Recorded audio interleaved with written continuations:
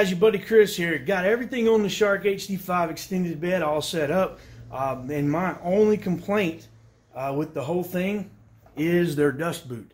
The boot had these this really soft haired brush going around. Well, it was so soft it was being pulled into the vacuum hole, which isn't good because it blocked all the dust from going out.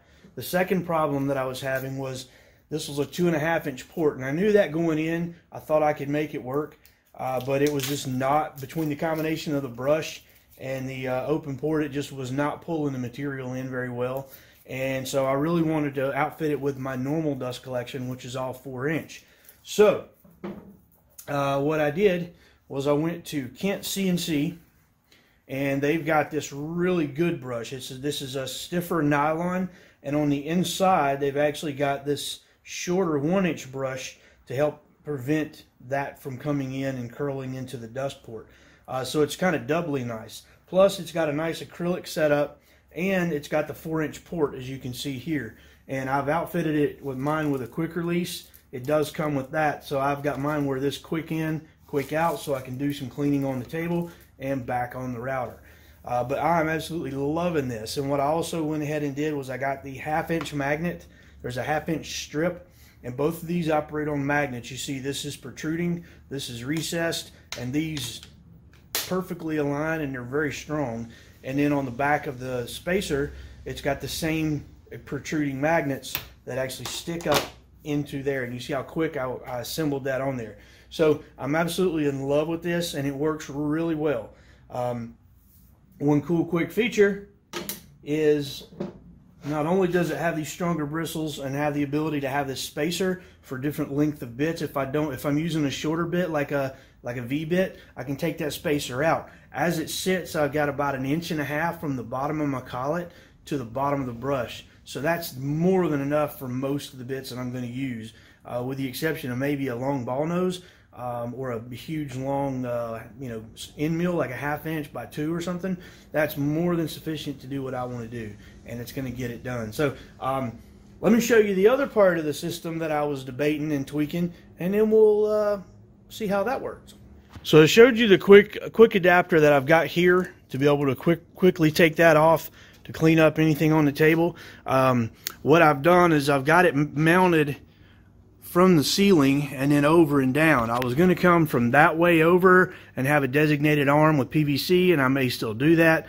But for now, I really got some projects I need to do, so I wanted this thing to work. And so I can really kind of test it out. So I've got it up here, and I've got it attached with some springy bungee cords, so that way it kind of gives a little bit of spring back, and it kind of helps hold that up. Then it's coming across, and then I've got 2 elbows, and then coming into my PVC going down, and that is structural. And then I do have it coming out right there. Well, originally I was just going to hook it over to my normal dust collection, and I still could, but I went ahead and to make sure that I'm pulling enough CFM, I hooked it up to my little miniature jet. And normally I was going to hang this on the wall, but I thought, you know what, I've got this stand. Let me just outfit it with this little flexible piece of pipe here, and I've got it stationary where it's not going to go anywhere. And then I have 2 elbows coming off. Now this is a 5-inch port here, and what I did was I went to the hardware store, and they had a boot for converting clay pipe over to PVC or metal, and this fit almost perfectly around there, and this fit pretty well here. What I did was I actually put in a small piece of PVC around my elbow, and between the PVC and the elbow, that worked out really well. And I did come in and tape it just for extra precaution.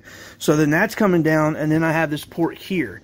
So if you can't figure out what I'm trying to do, I'm using this to do a good bit of the pull, and then I'm going to actually come right here and hook that in to my existing dust collection, and then over to my separator. So I'm still going to get the capability of pulling all the chips and all the fun of making that nice dust collection. Now let me show you here what we got. I'm going to throw some stuff on this piece of scrap,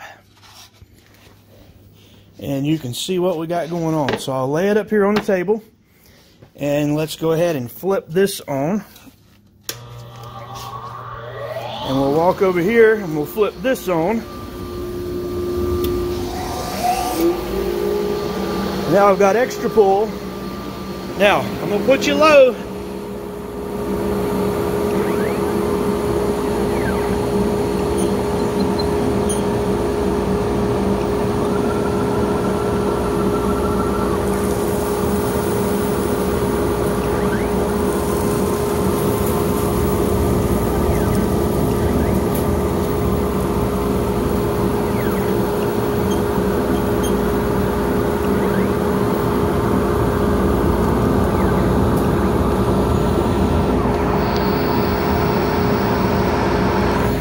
Well, there you go. Man, this thing sucks, right?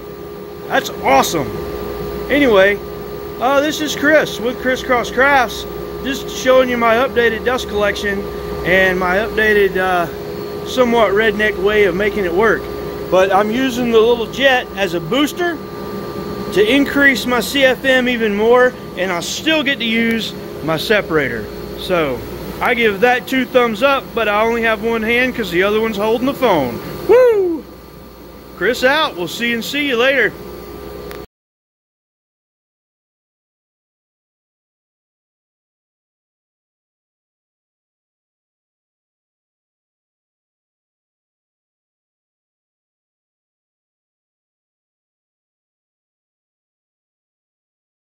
I'm not on some fancy stage. Nope. But I am under the light show, the LED light show. Yep, LEDs have been installed on the Shark HD5. Had an extra strip left over from a job I was about to do, and well, took advantage of it. Pretty cool. Now I can light up the whole area where the bit's gonna be.